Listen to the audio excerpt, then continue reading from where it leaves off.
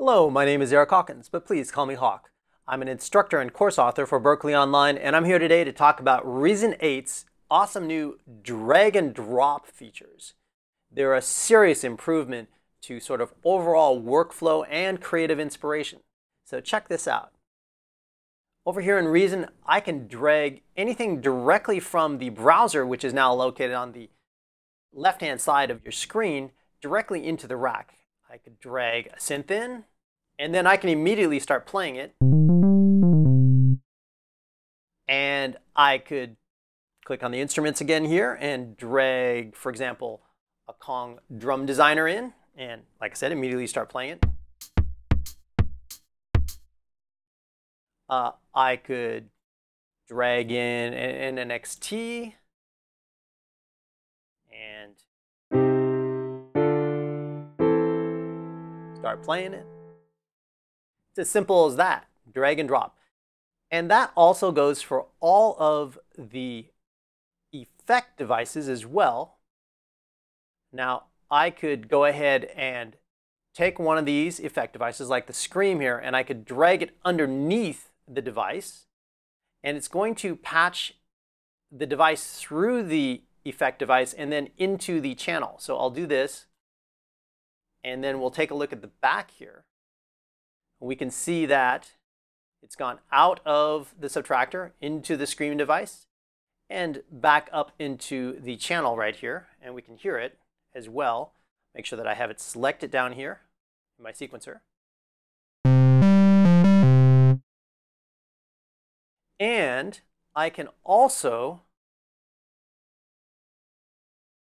drag it directly onto the channel itself, and it will automatically insert itself on the channel in the insert position.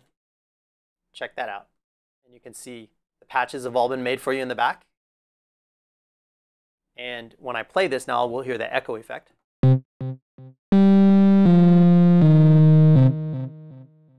So it doesn't get easier than that. Actually, it does get easier than that. We can also use this function in here called the Browse Focus mode, which when we click on anything that has a Patch Browser button on it, it will automatically take us to that area of our user library. So if I click on the Patch Browser here for the subtractor, we automatically see that there are the subtractor patches, and we can load in a new sound here. We can either take the sound and drag it onto the device itself. That works. Let's turn off the echo here. Or what I prefer to do actually is just to take it and double click on it. Let me turn off the Scream here so we can actually hear this patch. So make sure that that's selected again there. So we can see that it's highlighted in orange. And that indicates to us that we are in the Browse Focus mode. And I can double click on something here. And there we see everything loaded up.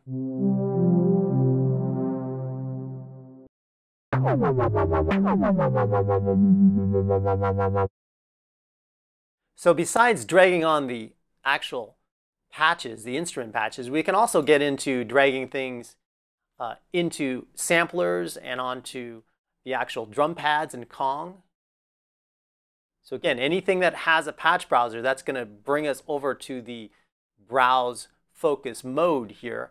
And if we click on this, we'll automatically go to the Kong kits. I can click on that and you can see Kong has been loaded there. But we can also click on this here for the actual Browse drum patches, which are the actual pads.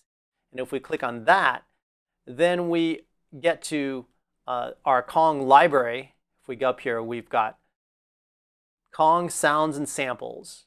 And let's check out the snare drums here. And in the snare drums, we have the .drum patches, which are the actual pads themselves. So if I click on one of these, double click on one of these, and I have this pad highlighted, it's going to load this sound to that pad.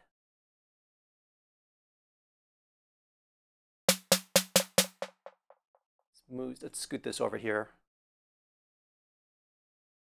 Make sure this is selected again here. Double click on this one. Load up a different one. So those are the actual pad patches. You can see what's happening here. We actually load one of these up here.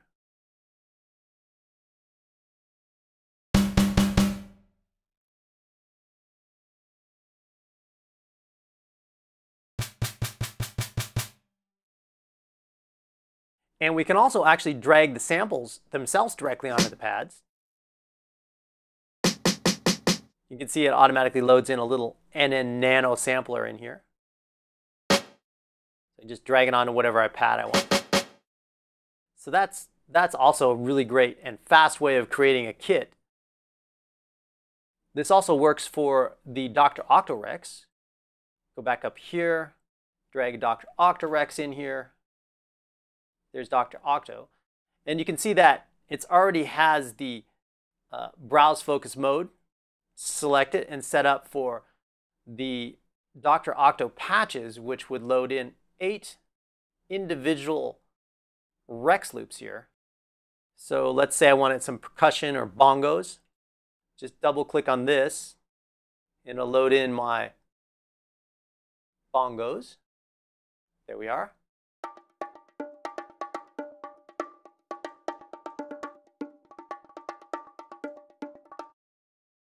But what if I want to load in just an individual Rex loop? I can drag and drop a Rex loop in here directly to the Rex loop programmer. And I can click on this and while browsing for a loop. So there's some individual loops there. I could go back up to the main library here. And let's load in an instrument loop. How about a guitar loop? How about, I like these funk wah-wah guitars. One of these. So I'm already in browse focus mode for the loops, and I can double click on that. And there it is, loaded in.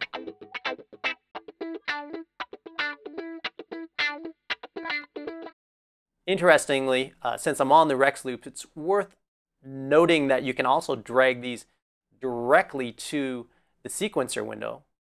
Drop it in there, and it'll come in at your song's tempo. You can see that it's already perfectly looped and everything. For the 2-bar loop that just came in.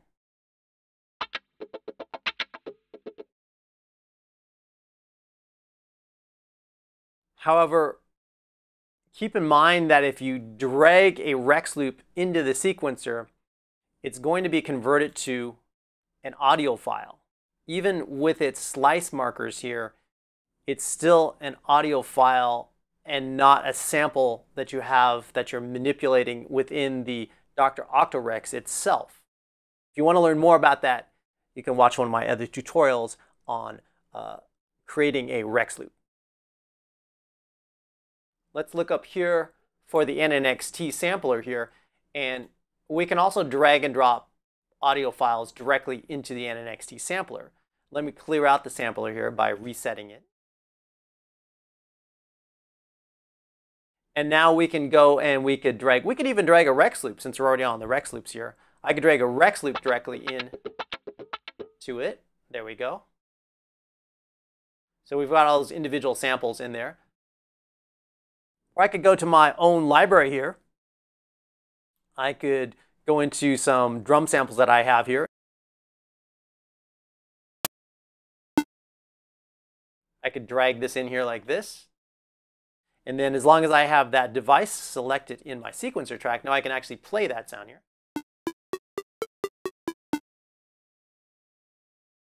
I could drag a loop in there as well if I wanted to.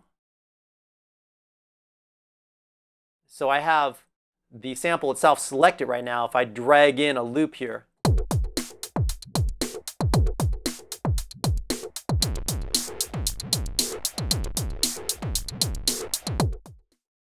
it's going to replace that sample since I have it selected. And now I can play that on my keyboard at a faster tempo, slower tempo. Or, again, I can actually drag this audio loop directly into, if I don't want to manipulate it on the sampler itself, I can drag it directly into the sequencer as well. I just put it on the same audio track here. check this out.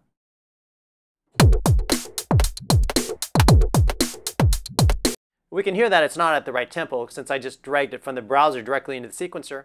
It's easy enough to apply the time stretch compression, the stretch tool to it. I can just hold down Option here, and there it is. And that was 4 bars, so I'll readjust that. Take a listen to that now with the click track on again. Perfectly in time. So that covers both the ability to drag and drop samples directly into the sampler devices themselves or directly onto a track in the sequencer. And there's one other thing that we can drag into the sequencer that's, I think, is really neat, and that's actual MIDI clips or MIDI loops. So I've got some MIDI loops here from my just collecting MIDI loops and some of my favorites here from Twiddly Beats. So I'll open this up here and I'll go to the jazz piano and I will go to, let's drag in some piano stuff here. Let's just pick one of these. And I can take it and drag it in and drop it anywhere in here. And what it's going to do is it's going to create a bunch of devices, of the ID8 devices, that are going to be coordinated with the MIDI samples or the MIDI loops I just brought in. There are the MIDI loops right there. If I want to just take one of these and listen to what it sounds like with that beat I just dragged in here.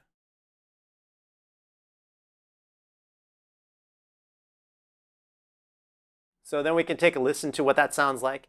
Oh, you notice when we brought it in here, it put the tempo at the MIDI loops tempo. It put our sequencer's tempo at the MIDI loops tempo, and we were at 120 before, so that's going to be crazy slow. So I'll put it back to the tempo of the beat.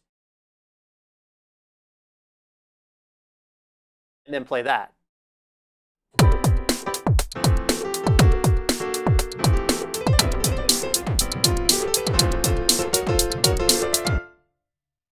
So that's kind of crazy sounding, but you get the idea. We can drag MIDI loops in too. So that means we can actually create our own MIDI performances and drag them into any of our songs, or we could get MIDI loops off of the web or wherever. And not only can we drag and drop all of our instruments and all of our effects and our patches, but we can drag in our actual performances as well.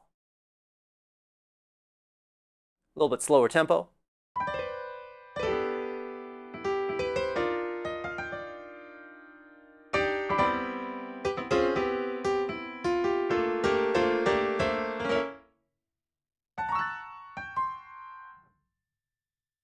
So there you go. Reason's amazing new drag and drop features that allow you to drag and drop pretty much everything in from the browser directly into Reason's either rack or the sequencer. And I think it's a huge improvement in terms of the overall workflow and just being able to be creative on the spur of the moment. And I look forward to hearing what you guys cook up. I think it's pretty cool. Thanks for watching. See you guys soon.